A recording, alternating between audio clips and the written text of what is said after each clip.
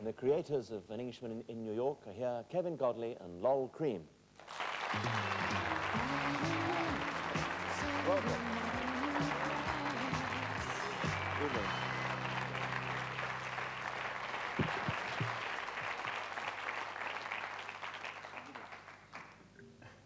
How would you describe yourselves? What are you? Nervous. We are lots of different things. I think the public knows basically as musicians, having been in 10cc and so forth. But our careers are starting to change. As you know, we're moving more towards visual things. But we're sort of got our communicators. We've got our fingers in lots of different pies. How do you divide your work? I mean, Lowell, do you do one bit and Kevin always do other aspects, or are you a No, it's very democratic. It's truly democratic. One of us will get the initial spark for a harebrained scheme. That's usually how it starts. And then the other will enthuse about it or put it down immediately. And if we enthuse about an idea, then we'll both see it through. Like in the case of a song, Kev might have an idea for a lyric, or I might, and he might have an idea for a tune. But usually things will come together so it's totally 50-50. And we've been working together for so long that the rapport we've got, I mean, it's 22 years. It's terrible. 22 years? It's dreadful. It's a long time. We're older than we look, or perhaps not. But, so the rapport makes it very easy to just work in tandem on everything. We're very lucky in the sense that the sort of ideas we come up with, it's like we've got little taps with different labels on that we can direct the ideas towards. We can turn a tap that says film, or a tap that says book, or a tap that says music. And so far things have gone particularly well. I mean, we leave little puddles all over the place. Yes, little nasty puddles. How did you get to where you are today? I mean, bribery and corruption. now you were first came to notice, I suppose, one almost everybody would remember you from being in 10cc, but actually pre that you were in a group which people might not remember so well called Hot Legs. Oh, God. I mean, Yep. Whatever happened to Hot Legs? Whatever happened to Hot Legs? We had a very big single, one single called Neanderthal Man, which had a superb lyric. I'm a Neanderthal man, you're a Neanderthal girl. That's about it. Let's make Neanderthal love in this I remember it well. Yeah, they thought it was a family show. The lyric was so strong, you know. We had that hit record. It was a hit here, it was a hit in America. We then went on a tour supporting the Moody Blues and got rave reviews and sat back and waited for the phone to ring, and nothing happened. And so the group folded. It wasn't Hot Legs, in fact, more or less 10cc. It was, yes. It was 10cc without Graham. Graham was in the States at the time. He was into the period where he was writing with, you know, Castanet's Cats. They were doing all that bubblegum stuff, like the Ohio Players and a whole range of Spudder records. Ohio Express. Oh, sorry. Yes. sorry, Ohio Players. And yeah, he was working in the States. So Eric and Kevin and myself did the Hot Legs thing. In fact, Graham came back in time to do the live thing with the Moody Blues. And we were all working together because we lived in Manchester. And it was a very natural formation. Were you thought crazy to leave 10cc when they were at the height of their success? Yes, absolutely. It's a difficult business anyway to sort of get anywhere in. So if one makes a success, under normal conditions, people expect you to continue the success and perpetuate the success. But we're sort of strange people. We're not in the business to make money. Everything we've ever done, we've done because we enjoyed doing it and we have fun doing it. And 10cc come to the stage where we weren't enjoying ourselves particularly anymore. So come hell or high water, we felt that was the step we had to take. Right. And there was no question that the two of you would stay together. I mean, there's no question that the two of us would stay together.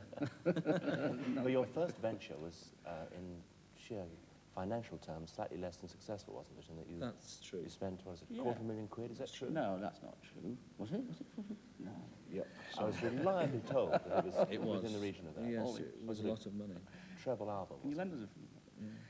It was the triple album. But it didn't matter. I mean, you have to put your money where your mouth is. But was it your money? It was our mouth. Yes. That's for sure. Yes. It was half of it was our money and half of it was the record company's money. Yeah. And it went down the plug hole? It went right down the proverbial plug hole. Yeah. But, and by this time, had you realised the vital importance of videos you know, if No. you go with the music. But when we were doing that project, we were seeing it as a film. You see, we're totally into films, and videos a way for us to learn a bit of the skill, and we actually shoot on film and edit on video sometimes. So we're trying to learn how to make films. And when we did that project, it was written partially as a film, and there's a book with it with illustrations like a storyboard, as well as the music. In the end, it became what we thought of as an ear movie for the blind, because in sound we did everything we were never allowed to do with cameras and film. And You see, deaf, I think. it's very expensive to kind of make films, and it's relatively not as expensive to make music even though it's quite expensive, if you see what I mean, to make music. It costs like £300 or £400 a day to make a record. So if you make mistakes, you know, record companies can like stand that loss. But in a movie, it's like £10,000 a minute. Is a movie or a video to promote a record, is it ever viable? I mean, that Englishman in New York, that was obviously a very expensive video. No, it was a very wasn't. cheap It video. cost Very £8,000. cheap. Yes. Very cheapo. It cost us £8,000, or cost the record company £8,000 to make that video. But it was extremely viable. The record was a hit all over Europe. And Without us appearing. That's correct. It's a very, very good selling device.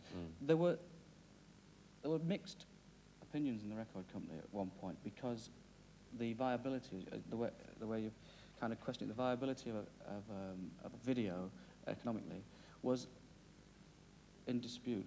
Was it actually making the difference or not?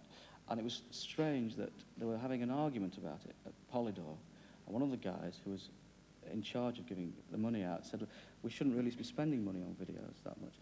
And the day he said it, the video that we did for Steve Strange, for Visage, went from number 52 in the charts to number 2 after one showing on German television, which kind of blew the argument. Well, let's have a look at another video that you've done, and this is again for yourselves.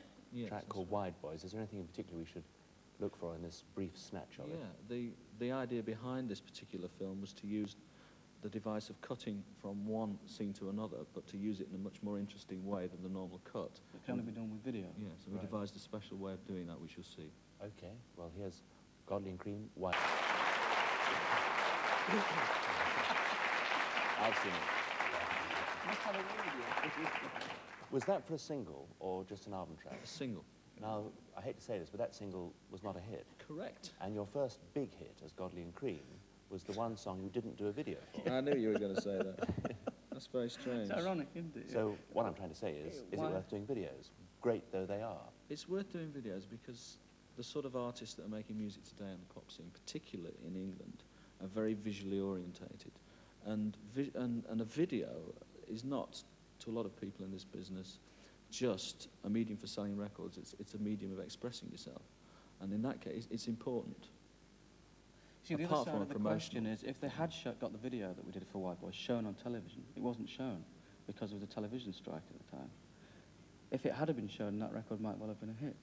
So you're saying that there are quite a few records that are successful really on the strength of the visuals? There's another reason, and that is because when you make a video, you have control.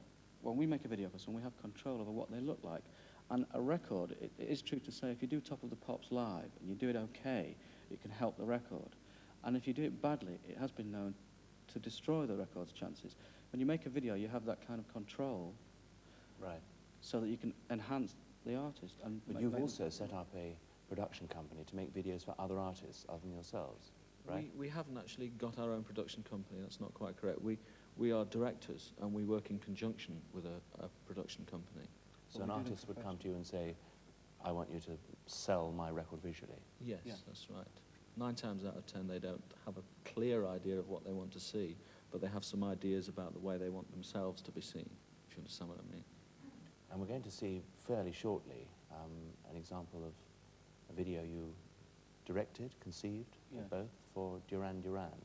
Now, this video, which I've seen beforehand, I thought was fairly, how can I put it? I mean, You're slavering.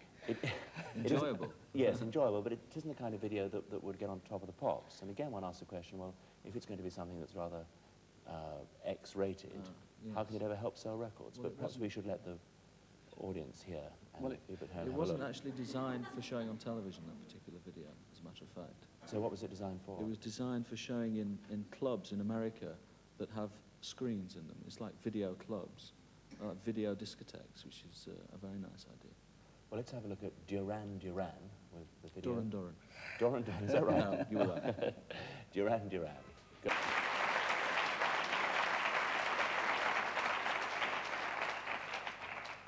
Now that is a superbly made film, but what has it actually done for Duran Duran, apart from get them to play on this programme tonight? It's made people talk about them. In America, it did the job tremendously well. There was a tremendous buzz about, funnily enough, about the video, Duran Duran video. Duran Duran, one cynic might say, were hardly in the film. That's not the point. People say, have you seen the Duran Duran film? They mention the name, therefore it's done its job. But they were in the film sufficiently to know it was a film that placed them. See, the idea we had with that was to actually just show the band in every frame, which you can do. That could not necessarily do the job, as well as suggesting that the group, like the Rolling Stones would, or even the Beatles, you know, you'd see them in association with something that was interesting, and it helped their image by showing them in a given place at a given time. It helps the aura, literally. That was kind of the attitude. So you don't think there's a danger of sheer technique obscuring basic talent, basic melody? Well, it might do, but we're still learning. There is a danger, but I mean, we hope that we have a certain amount of taste that we apply to it, and we are conscious of that. Now, as men of many parts, you've also done a book which I understand has... Talking about taste, yes, we dropped it all completely. About taste, which has been banned by virtually every major bookseller in the country. We had a good time drawing it, though. Why is this? Why the book? No, well, why was it banned? Yeah. I don't know why it was banned. I don't understand why it was banned. I mean, these certain chain stores that remain nameless, you know, like Smith's and Menzies, they see fit to display in their stores White House and Playboy and various things like that. And we've done a book which is a book of caricatures and drawings of the rock business, which they are a little rude, but they are pure fun, whichever way you look at it. Have we got one and flash up to see? They chose to ban them. This is a drawing. Now, this is what? That's a clean one. That's a clean one. That's the first drawing in the book, where the book is the last 20 years of the rock business as seen from the inside in caricature, and that's in the Pram. Talents were first spotted. You know, there's definitely potential there for swinging a microphone. Very good likeness, actually. Who does the drawings? I mean, do you both do half the picture, or? Oh no. We have very similar styles in drawing. We have an art college background. We've been drawing for a long time. We did a list of the drawings and the subject matter we were going to cover before we began the book. Right. And then we each ticked off the drawings that we particularly like to do, and we both did one at the same time. Well, here's another picture, I think, coming up. Yes. Now, what is this? That's the last cello lesson, which is... just prior to the first bass guitar. Yes. Our hero had just discovered the bass guitar, so stuff your cello, mate, and he was off. Who drew that one? Which of you drew that one? Well, one of us drew that one. But We're not telling. Oh, I see. And there's one more, I believe, which we can show you. Now, this is what? That's the brass section, actually. There's a section in the book when the guy, our hero, actually takes up the music, first semi-professionally and then professionally, finally gets his first recording session, and there's a whole section in drawings of the book of session men, typical British session men, like the string section, sax players. This is the brass section. Yeah, there's always three people looking at the watch and a guy who wants to be an avant-garde jazz player who won't stop. Yes. Some of it's very almost in-jokey, I suppose, because we've seen that kind of side of the recording business, from managers, you know, to other musicians, to the whole spectrum, if you like. But it seemed like a good subject which would sum up the whole of the past 20 years of... So will you be doing another one in general? 20 years' We're time? thinking of doing the Bible, actually. An illustrated version of the Bible. See if that gets banned. Yeah. Very commercial book, I recommend. Yeah. I wrote so. Anyway, your future plans consist of what? I mean, are you going to do more singles? We are. Albums? Yes, we are. I mean, it's silly at the moment. I mean, we've never been in a better position. We're sort of sitting here and projects are flying in through the window and the doors, and we don't know what we're doing the next day. It's well, silly. We're doing a film for the rest of the month. Are we? Actually, yes. I thought we were doing another book. We're doing a film with Ringo and Paul McCartney. Right. It's like a mini film. Promotional it's a 10-minute, a long video, if you like. Is that to promote a record, or?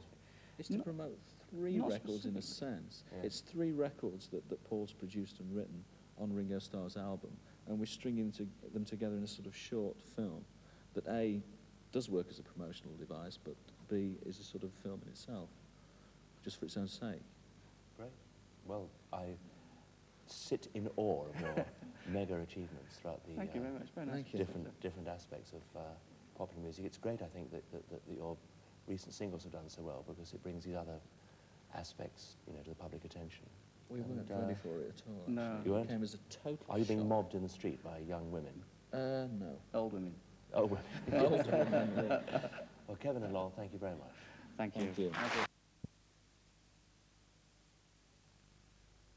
Yes, actually, you're a